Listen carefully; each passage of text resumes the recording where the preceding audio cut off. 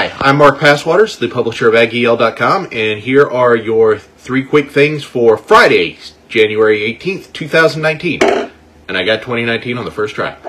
Okay, number 1, we're going to talk about the AggyL 100, which was released this morning.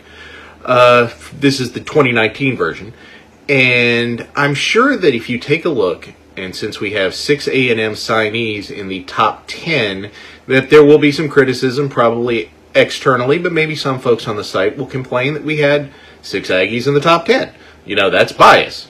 My response would be, prove it. There are 3 Aggies in this top 4. They're all 5 stars.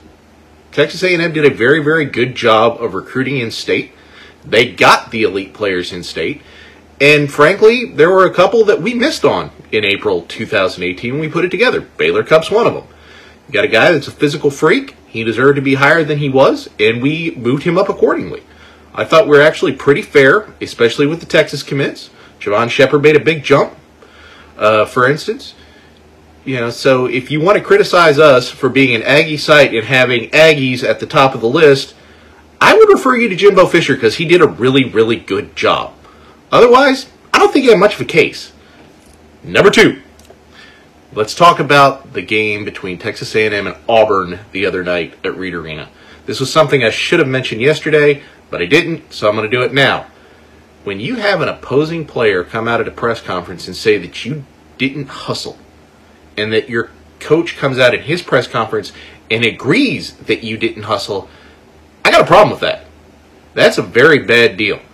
A&M does not have the talent on this team to go out there and play lackadaisically, play half-hearted, occasionally play defense, and not hustle up and down the court. If they're going to do that, they're going to get their coach fired. Yeah, I don't know if that's what they want to do. I doubt it. Billy Kennedy's a great guy. If you ever meet him, you'll come away with that opinion. But honestly, the Aggies cannot continue to play at this kind of pace, at this kind of level, show up when they want. Maybe they did against Alabama in the second half. They didn't show up at all the other night against Auburn. They got Missouri tomorrow. That's a good opportunity to get back on track. If they don't do it, then they're going to be 1-4 in conference, and I think things look pretty bad for Coach Kennedy. Number 3, even though it's not supposed to be sports related, it is sports related today. It's going to be the championship games this weekend. AFC and NFC. Rams, Saints, Patriots, Chiefs. Give me the Saints, and until further notice, until somebody beats them, give me the Patriots. That's all I got. So we'll see you Monday. Even though it's a holiday, I'll be here. See you.